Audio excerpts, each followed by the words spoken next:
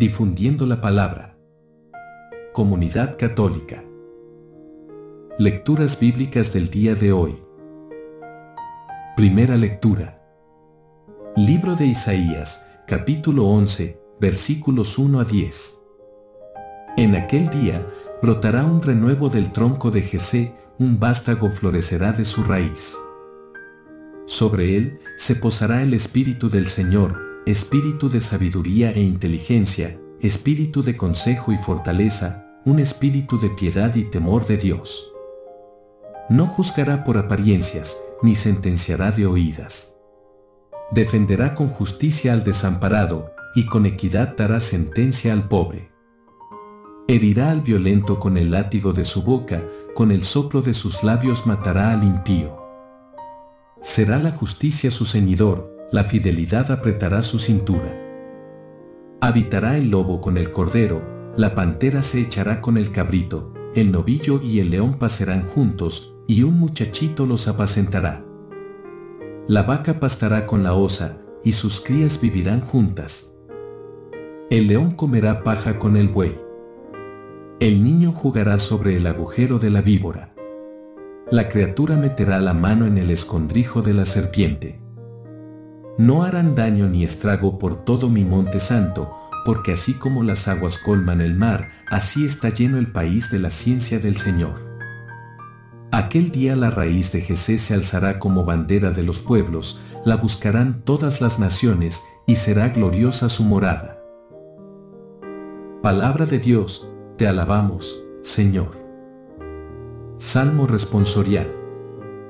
Salmo 71, 2. 7 a 8, 12 a 13. 17. Comunica, Señor, al Rey tu juicio, y tu justicia, al que es hijo de reyes. Así tu siervo saldrá en defensa de tus pobres, y regirá a tu pueblo justamente. Ven, Señor, Rey de paz y de justicia. Florecerá en sus días la justicia, y reinará la paz, era tras era. De mar a mar se extenderá su reino, y de un extremo al otro de la tierra.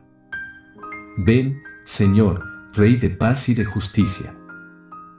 Al débil librará del poderoso, y ayudará al que se encuentra sin amparo.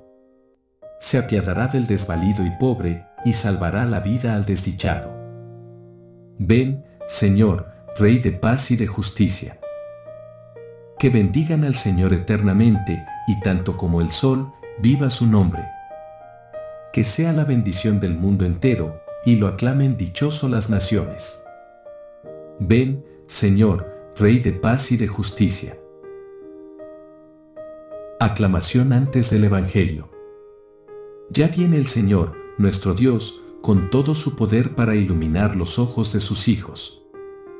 Aleluya. Evangelio.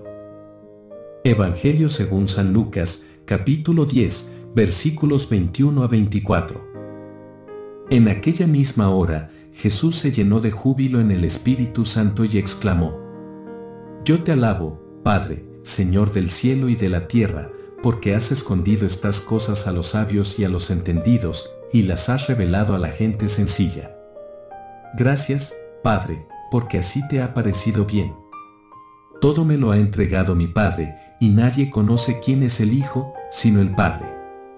Ni quién es el Padre, sino el Hijo, y aquel a quien el Hijo se lo quiera revelar. Volviéndose a sus discípulos, les dijo aparte: Dichosos los ojos que ven lo que ustedes ven. Porque yo les digo que muchos profetas y reyes quisieron ver lo que ustedes ven y no lo vieron, y oír lo que ustedes oyen y no lo oyeron.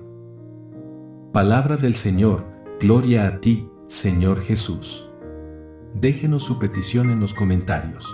Si le gusta nuestro contenido, por favor, compártalo. Dele un me gusta, suscríbase al canal y active la campanita. Gracias y bendiciones.